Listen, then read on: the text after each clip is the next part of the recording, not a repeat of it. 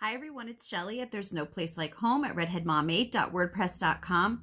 I can't believe that we are already on the last installment of the Hidden Curriculum series. 7 months? Has it really been 7 months since I started this series? It has to be, because there are 7 parts and we're on number 7 today. Honestly, it feels like we just started this a few months ago. But you know what? It's almost like they saved the most relevant for last, because as I was reading through this part earlier today, I could not help but think about the fact that when John Taylor Gatto wrote this section, there's no way he could have possibly known how close to the truth he is today, because what we're going to talk about today, what he is disclosing today, it has an entirely different meaning than it did when he was writing this. Because today it's about one can't hide. So as I've done with most of the rest of this series, I'm going to start out with what Mr. Gatto has to say himself. So let's get started on that. The 7th lesson I teach is that one can't hide. I teach students that they are always watched, that each is under constant surveillance by me and my colleagues. There are no private spaces for children. There is no private time. Class change lasts exactly 300 seconds to keep promiscuous fraternization at low levels. Students are encouraged to tattle on each other, or even to tattle on their own parents. Of course, I encourage parents to file reports about their own child's waywardness too. A family trained to snitch on itself isn't likely to conceal any dangerous secrets. I assign a type of extended schooling called homework so that the effect of surveillance, if not the surveillance itself, travels into private households, where students might otherwise use free time to learn something unauthorized from a father or mother, by exploration or by apprenticing to some wise person in the neighborhood. Disloyalty to the idea of schooling is a devil always ready to find work for idle hands. The meaning of constant surveillance and denial of privacy is that no one can be trusted, that privacy is not legitimate. Surveillance is an ancient imperative espoused by certain influential thinkers, a central prescription set down in the Republic, the City of God, the Institutes of the Christian Religion, New Atlantis, Leviathan, and a host of other places. All the childless men who wrote these books discovered the same thing. Children must be closely watched if you want to keep a society under tight central control. Children will follow a private drummer if you can't get them into a uniformed marching band. So let's talk first of all about what John Taylor Gatto was referring to when he wrote this. And I will finish up with the actual meaning that has for our surveilled, is that even a word? Our society that is constantly under surveillance. It has a completely different meaning to me than when he originally wrote this. But yeah, let's first of all, let's discuss what he was talking about here. Kids at school, they really do begin to feel, and they're made to feel like they're constantly being watched, which is funny because if you think about it, they get away with an awful lot. But I think that they always have in the back of their mind this idea that there is like this all-seeing eye looking at them. And it's true. He was talking about, you know, you don't let the students spend too much time in the bathroom. I just had someone tell me the other day that a friend of hers was telling her, her daughter goes to public school, and they actually have to earn privileges. I think it's tickets. They earn tickets to use the restroom for a completely natural, necessary bodily function. The students in this girl's class now have to earn the privilege by earning tickets to use the restroom. And this whole idea of surveillance, of the fact that someone at school is always watching you, and about the fact that they are training families to snitch on one another.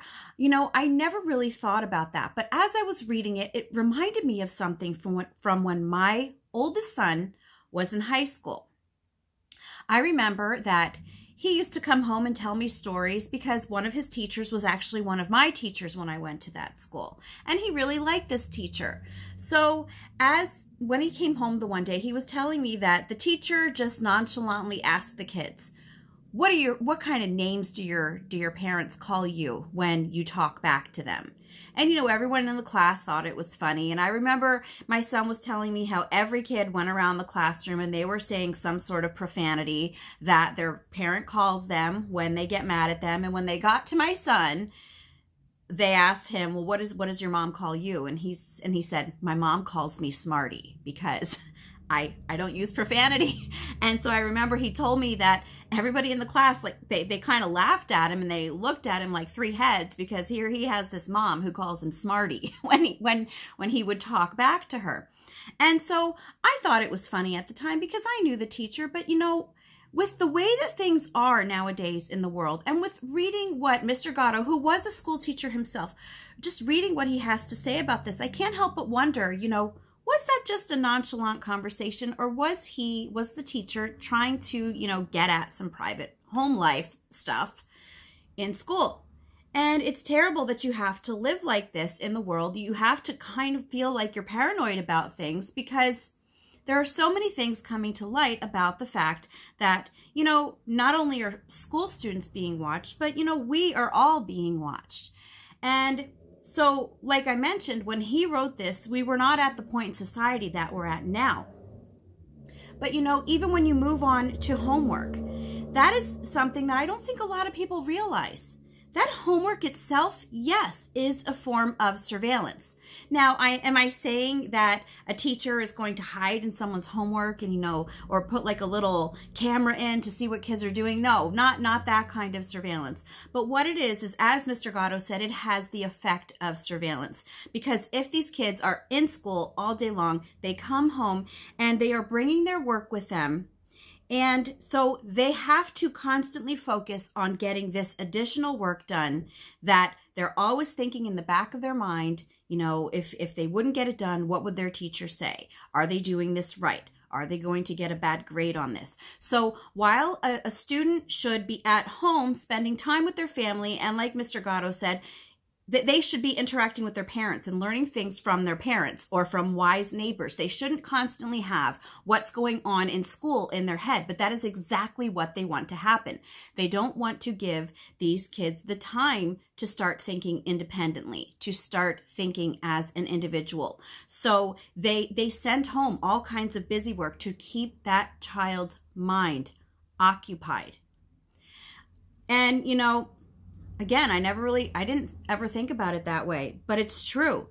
You can't have adequate family time. You cannot have genuine family time if their time is constantly being scheduled by an outside source, a source that they start to feel is more important than the family itself. You know, these are things that have to get done. Family gets pushed to the side, and where family should be central, that's not the case anymore. School becomes central. And, you know, this is something that we, even adults, we carry this through into our adulthood. And, you know, I do this.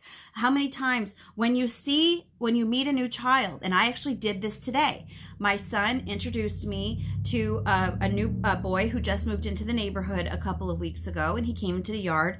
And the first thing I said to him was, "What grade are you in?" And then later on, I asked him, "What school did you go to before you moved here?" And it's amazing to me that, you know, I'm pretty awake to like the reality of the schools. Yet even I defaulted to that because it's like that's the only thing that we can associate with kids is school. Everything is about school, just completely surrounding everything.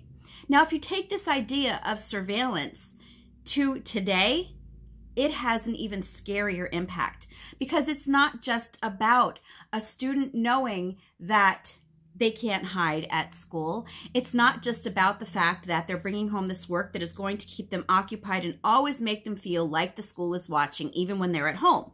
And, you know, I think a lot of the effect of, you know, when parents are given papers, you have to make sure that your child reads 15 minutes and then you have to sign it. You have to initial their homework books. And, you know, it's just this constant list of things that you have to do to prove to teachers that these kids are doing what they're supposed to be doing, you know, school stuff, also while they're at home. So now, in addition to that, we've got the actual surveillance in our society. You know, and what is the biggest source of that right now that kids are pretty much guaranteed to be on? Social media. And I cannot even count the number of stories recently that I have heard of school students who were posting things on social media that their school got wind of, that the school did not like that they were doing. And students are actually starting to get disciplined at school, to have infractions brought against them at school for things that they are doing in their own private, personal life. And you know, that's scary. How did it come to be that a student who is at home can be held responsible by the school? And you know, this reminds me of my kids. Well, and I like it too. There's a cartoon called The Legend of Frosty that we've watched like a million times. And I remember at the one part of that cartoon, a little boy, he stayed out past curfew. And the school got wind of it, and the school the next day put him in detention and gave him a dunce cap because he stayed out late. He was out past curfew. And I remember thinking to myself, every time that I watch this with my kids, I think this, how can they punish him for something that happened while he wasn't even in school? Yeah, I really do think this deeply about cartoons.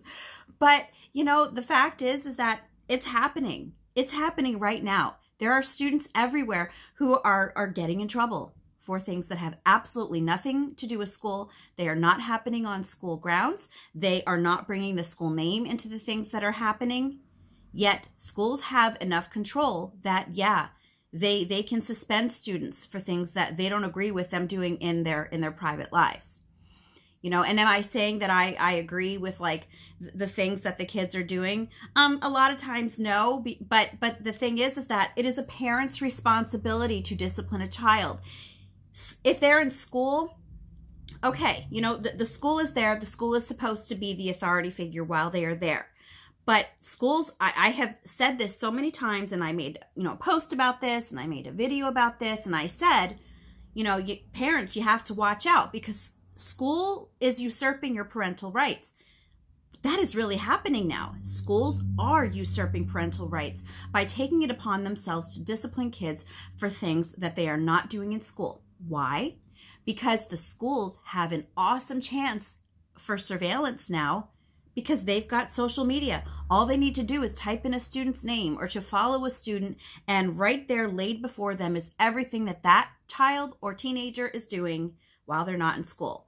And you know that chances are that, you know, they're probably posting pretty much everything that they're doing because that's just the way that the world works. I don't agree with that. I don't like that. I do it a little bit too much.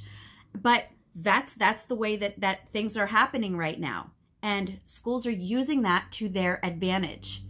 And it's a scary situation to be in. And it's something that I think a lot of parents don't realize. It's something that I could say that I don't think a lot of kids realize it, but I think that deep down these kids can feel it.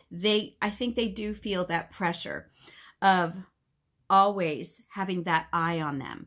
And think about even as an adult. I don't know if you still get them. I still get dreams about school, about that there was a test that I didn't study for, or that I don't remember what class comes next, or that I can't remember where my class is at, or that I'm at a new school and I don't know where anything is. I still get these dreams about school, and you know what? They're never good dreams. And the funny thing is that I liked school. I cried when I graduated high school because I didn't want that time to end. But the only dreams that I get as an adult about school are nightmares. And I think that this whole idea of constantly feeling like your entire life as a child is focused on school. School is the only thing. School is the authority. School is that all-seeing eye that knows everything. That's not a healthy way to live. And I think it's something that has to be changed. Anyway, that's all that I have for you today. Again, I want to thank you so much for supporting me. You have no idea how much I appreciate it. Anyway, I hope you have a great day.